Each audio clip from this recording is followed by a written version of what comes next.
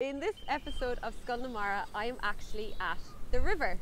I thought it'd be really fun to bring my canoe. I'm going to paddle down the river and hopefully go the whole way down as far as the sea.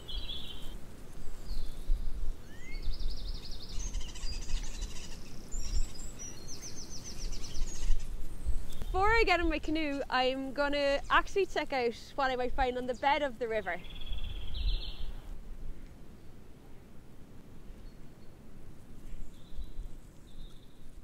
I have my net with me, and what I want to do is do a little kick sample to see what I can find on the bed of the river or on the bentos. And so what I'll do is I'll put the net in the water close to the riverbed, and then I'll kick upstream of where the net is. I'll kick the bottom just to disturb the bottom, disturb the stones and the gravel on the bottom. And some of the material, some of the little critters and other material that's on the bed of the river will flow into my net. So I want to have a look at what I might find when I do this kick sample. So I've got some material in the net here now, and there are lots of bits of leaves and small twigs, little pieces of bark, and lots of material off the trees and the vegetation around the river. But also in here there are some of these tube kind of casings. And these are the casings, they all seem to be empty. They're the casings of the caddisfly larvae. So caddisflies have different stages to their life, or to their life cycle. So they start off as eggs and then they form into larvae. And a lot of these larvae will make these casings to protect themselves on the bed of the river.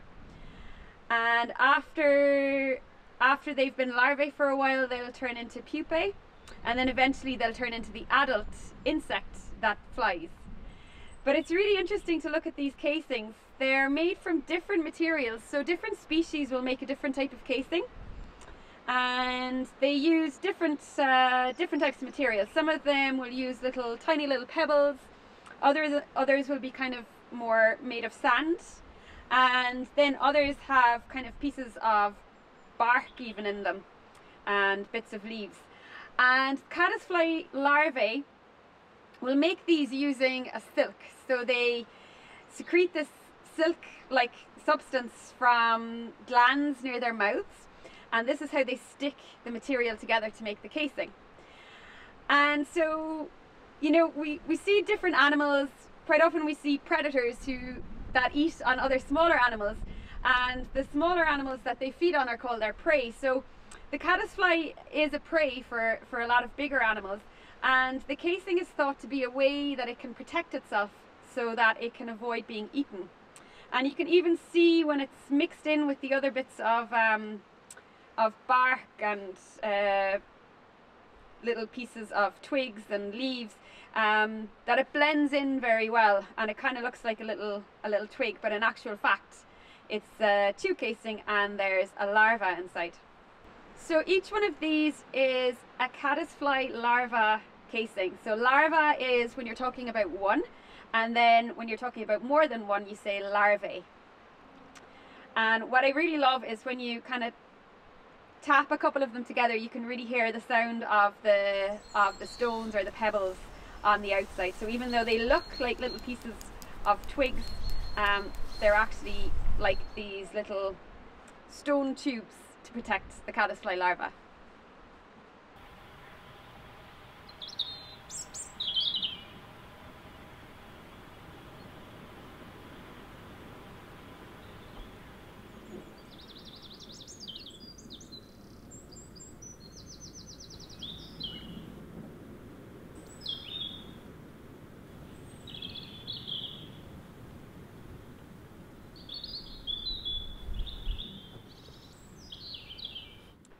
I stopped here. There's a kind of a flat sort of still patch in the river, and there's some pond skaters just floating around on top. They're really cool because it's like they're walking on water.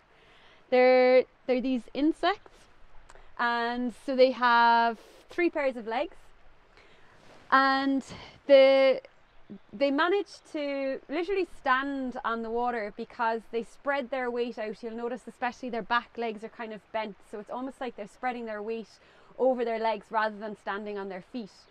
And when they balance on the water like this, it's almost like the water molecules form a skin on the top of the water, and you can see sort of like a little bubble or a little spot where their legs are dipping into the water, but they're not breaking through the surface. So they're really, really cool to watch. And they're quite good swimmers or skaters along the water. They use their legs to kind of propel themselves against the current or to move along the top of the water. Part of the reason that they can manage to stand on the water like this is because they've got these tiny microscopic hairs on their legs, and the hairs trap air around them, so it helps them to sort of balance on the water and not pierce through the water and sink. So they also need to be able to support their body weight, and the bigger pond skaters will probably sink because they won't be able to balance on top of the film of water. So they'll skate along the top of the water, and they'll use their front legs to catch prey, and then they've got these really sharp mouth parts that they'll use to kill smaller insects. So they're a type of predator, and they'll feed on smaller insects that they find floating on the current against them as they're facing up the river. So keep an eye out for them, especially on kind of flatter parts of the river. You won't find them in the kind of fast flowing bumpy water in the middle, but on ponds or flatter parts of the water you'll see them on the surface, and they're really, really cool to watch.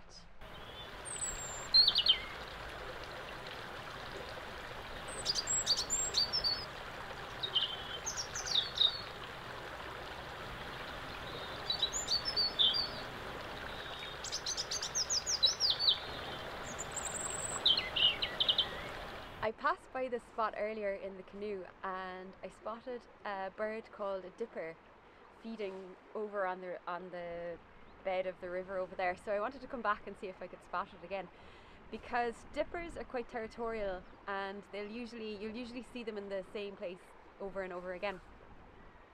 And they are a really beautiful bird. I think my favourite thing about them is their colour. They've got this beautiful rich brown feathers and a contrasting white throat and belly. And they're a really, really unusual bird because they're a songbird, but they are aquatic, and that means that they depend on the water. They need to be by the water, so they feed in the river, and they like fast flowing water where they can walk through the water. They've got really, really strong feet so that they can cling to the rocks, and they'll walk around, they'll duck their heads under the water searching for food, and they'll turn stones over. And what they're looking for are macroinvertebrates, so things like different types of fly or larvae, or maybe small freshwater shrimp. And they're really fascinating because they're a plump bird. They're quite round and plump, and they've got short, broad wings that they can use underwater. It's almost like their wings help them to swim, so they can go a little distance underwater, and they can, with their strong feet and with those wings, they can spend a lot of time in the shallow water, even where the current is quite strong, looking for food. Another amazing thing about their colours is that if you get to see them blink, you'll see that they've got a white eyelid, and it's really cool. It looks really unusual because when they blink you see this little flash of white, and their eyelids are actually covered in feathers. But they also have kind of like a second set of eyelids that they use when they're underwater to help them to see.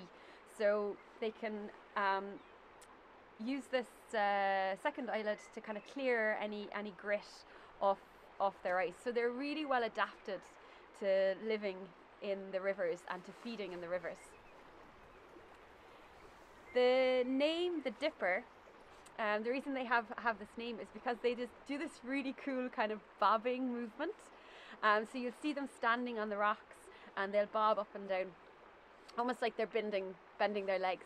And it's thought that this might be a signal. So it's it's a way for them to mark their territory. So they do this bobbing movement as a way to tell other birds that this is their territory. So they're a really beautiful and unusual bird, an aquatic songbird. And they nest under bridges, so they spend all of their lives really close to the water and depending on the riverways and clean waterways for their food and for nesting. Scientists who study the environment can tell a lot about the environment and about the health of the environment and how clean the water is by looking at dipper populations.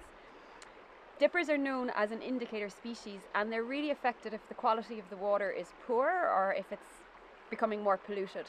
And this is because they depend on those smaller species living in the water for their food, and if the quality of the water decreases, if it gets dirty or polluted, then there won't be as much food for them to eat. And unfortunately in Ireland, the numbers of dippers are decreasing, and this would suggest that the quality of the water isn't as clean as it should be. So the health of the environment and the health of the aquatic environment that the dipper lives in isn't as good as it could be. So it's a reminder of how important it is to protect the water that's flowing into our rivers and to make sure that any sort of pollution or runoff is prevented so that we can maintain a clean environment for species like the dipper.